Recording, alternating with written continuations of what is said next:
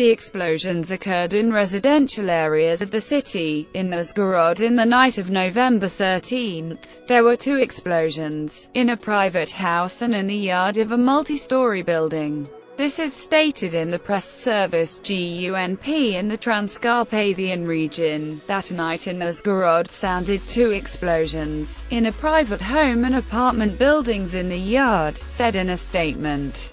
Reports of explosions in Uzhgorod did the police at night, at 3:45 and at 3:55. It is noted that as a result of explosions, nobody was hurt. The dangers of life of people was not. Explosions themselves were not powerful. Police ascertain the circumstances of the events. Most law enforcement officers are concerned that the bombings occurred in residential areas.